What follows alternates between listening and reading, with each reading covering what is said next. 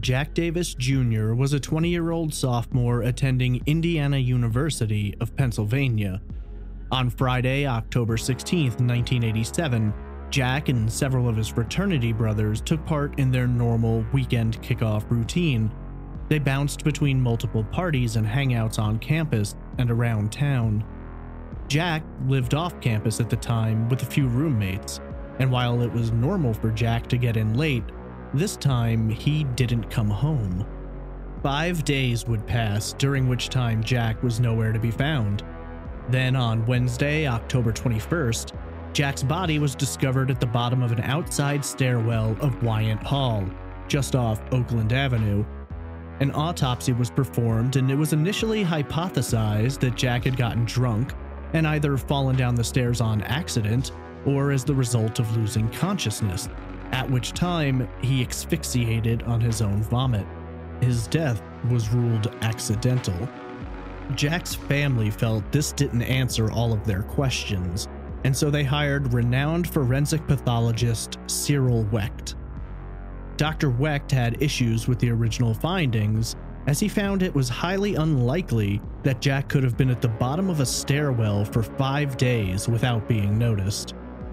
While Jack had been drinking the night he disappeared, toxicology showed no alcohol in his blood.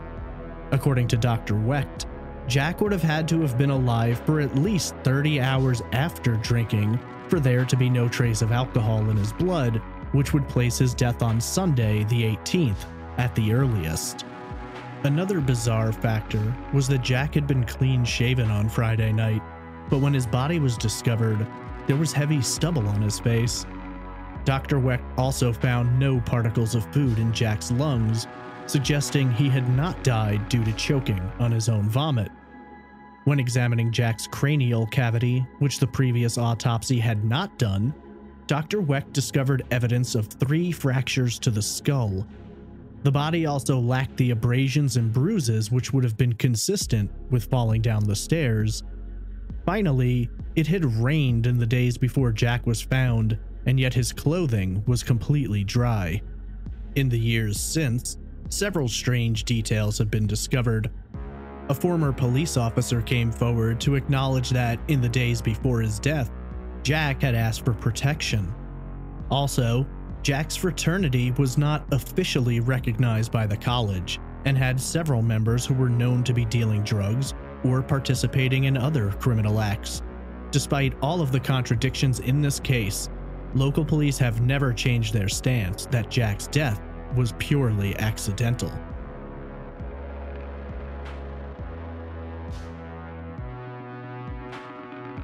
"21-year-old Suzanne Jovin was attending Yale University in 1998.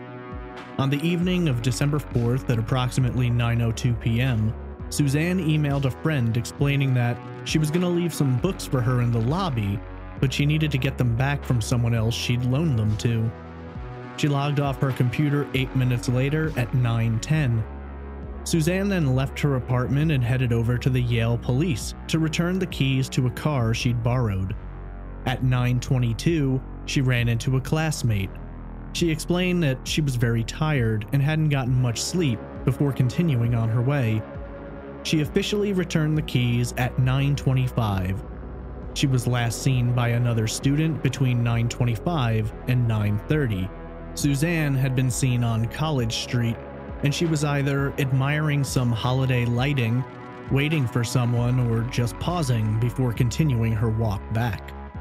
At 9:55 p.m., police received a 911 call reporting a female bleeding on the corner of Edge Hill and East Rock Roads, just under 2 miles away from Yale's campus. Officers arrived at 9:58 and found Suzanne lying on her stomach, feet in the road, body on the grass between the sidewalk and the street. She had been stabbed 17 times in the back of the head and neck, as well as having had her throat slit. The killer had stabbed Suzanne so brutally that the blade of the knife had broken off in her skull.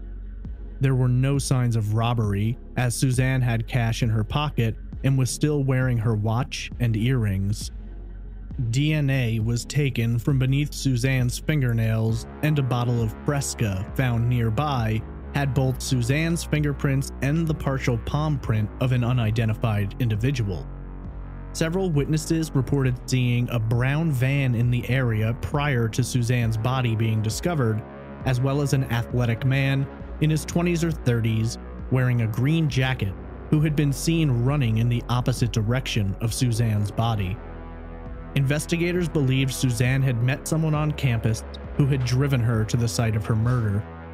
The DNA found beneath Suzanne's fingernails wasn't tested for 3 years, and when they got a match, it was to an evidence technician, which seemed to suggest the sample had been compromised and handled improperly. Within days of the murder, authorities set their sights on James Van de Velde, one of Suzanne's professors.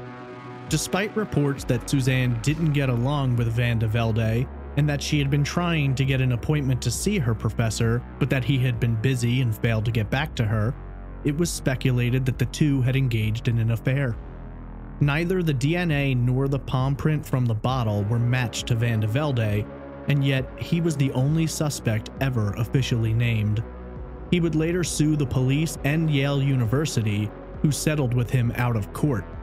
State's attorney Michael Dearington admitted, following the lawsuit, that Van de Velde was no longer a suspect.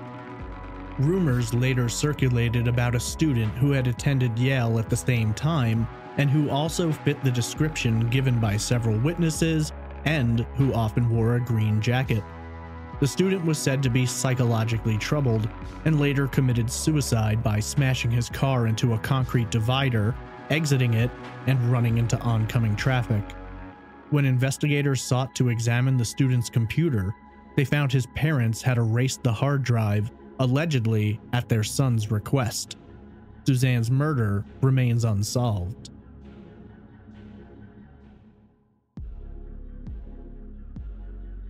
"18-year-old Lynne Schulze was a freshman at Middlebury College in Vermont.